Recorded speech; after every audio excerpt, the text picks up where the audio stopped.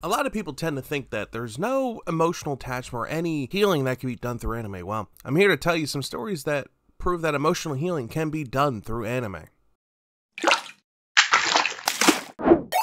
So a lot of people tend to associate anime with the new flavor of the week, or the new hot shonen for kids to get into, or the new hot trend that it is, or just some weird Japanese cartoon. Outside of anime fans, has anyone actually sat down and considered that emotional healing can be done through anime, just like with art, movies, and everything else in that kind of art form? Anime allows people to express their feelings. It allows people to actually sit down and maybe cry out what's been in their system. It allows them to express that feeling of sadness, sit down and let out all those inner feelings. Or it can even grant happiness, give people joy in their life, let them forget about a 15-minute problem, or for 25 minutes they forget everything they experienced that day that was horrible, or for the last couple days they've been experiencing things. Let me tell you the story from my perspective of what anime has done for me. During high school, there was an anime that came out called Love Live School Idol Project, and I know a lot of you guys are like, oh, it's just an idol show, they're just dancing around and they don't really do anything. No, for those who watch the show, they understand there's actual passion, sadness, emotion in this show. It follows a girl named Hanukkah who starts a school idol group to try and stop her school from closing, a school that she loves near and dear, where her and her friends have made all these memories. So she gets her friends and they end up starting this group in an attempt to save the school, and they actually end up doing it. And through this, they find more friends. They end up telling each other stories, where their background, all their differences, from being bullied from how they look and how they dress, to being emotionally distant because they moved and everything. It touches on a lot of bases and it relates. And for me, Nozomi Tojo is the one that relates to me the most in that show, because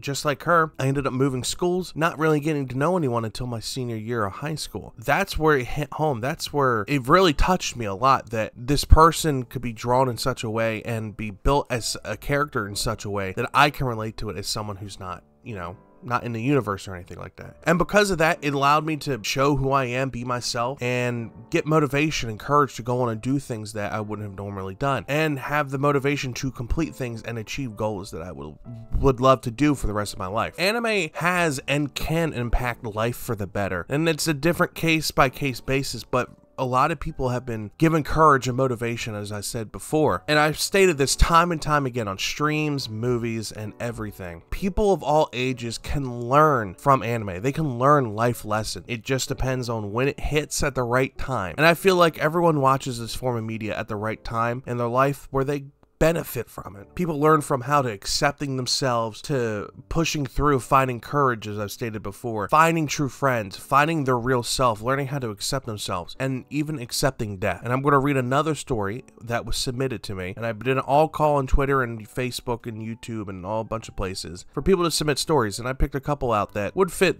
the tomb, and I'm going to read one. So, healing through anime. It's going to be a long story. However, the most recent event or trial, as you would call it, was when my dad passed away.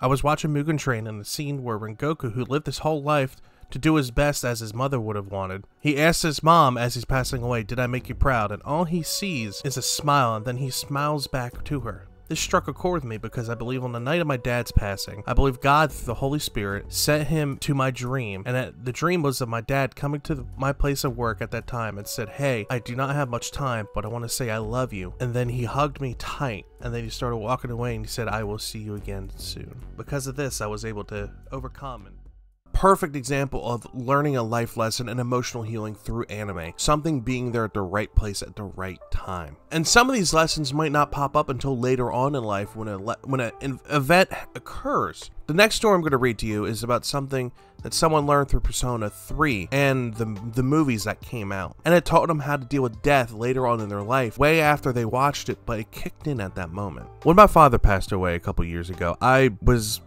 not sure how to process what happened, and that's when I realized that Persona 3, the movies and the game, actually helped me realize how to accept death, how to deal with it. As one of the main characters ends up passing away, all the characters have to learn how to deal with grief, how to handle the situation, especially being so close to this character. That's when I realized in my life those lessons kicked in, and it helped me get over my father. It helped me deal with such a traumatic experience in my life, and it actually helped me emotionally heal from this situation. And I have to thank Persona 3 for that, the movies especially for that. Now, up to this point, some people might not be convinced that anime can do such a thing, even though art has been known to do that, movies have been known to do that, TV shows have been known to do that. But people are hesitant when it comes to the anime, world and everything that we do in the anime industry, I suppose. So let me give you an example of courage that was found through Ghibli films. Courage that allowed someone to get out of a very dangerous and sticky situation that they accredit anime to helping them find that courage to. I was with my ex for 5 years. We got engaged and we quickly moved in together. It was one of the worst decisions I ever made. He was a narcissistic, manipulative, and he cheated on me multiple times. For whatever reason, I got into Ghibli films and Howl's Moving Castle stayed with me. It was about a woman going off on her own to find her own life. At first, it was to get rid of a curse she had, but it ended up being a realization of love and what you would do for love. I could relate a person in my life to each of the characters in the movie, and it helped me get courage to leave my ex, fly to North Carolina, and be with my Hal. Howl's Moving Castle is my Roman Empire. I would watch it on repeat while lying on the floor in my tub, crying and eating Chef Boyardee straight from a can. I was held hostage in my apartment, wasn't allowed to get a job, have no money, have no friends. And Howl's Moving Castle made me feel like I could do whatever I wanted. It gave me the courage. So I bought a plane ticket and I said, fuck it. I have one last story for you that somehow still doesn't convince you that anime can do emotional healing. People can heal through anime. It's about how some person figured out how they can finally accept their true selves and how they can find people who will accept them for them and how they overcame a bunch of challenges in their life because of an anime. Persona 4, the animation, and the game have a very important place in my life. I was able to learn that I could accept myself for who I am, and the friends along the way will show themselves and be true friends to me. After high school, I was experiencing a self-identity crisis per se. I didn't know who I was. I didn't know what I should do. I didn't know how to actually accept who I was. Then I discovered Persona 4, the game, and the animation of it. Throughout the show, you see these characters face their inner demons per se, and they had to face their shadow selves, learning how to accept themselves for who they are and the parts of themselves they would wanted to reject for the past. And it really resonated with me that it's okay to be me. I can be myself, and the people around me that mean the most to me and true friends will come along the way. That I finally were able to accept that, and I found true friends that I call brothers and sisters, all because of this show. It taught me how to accept myself, and it taught me how to be who I am. So Persona 4, the animation, and Persona 4, the game, really do hold a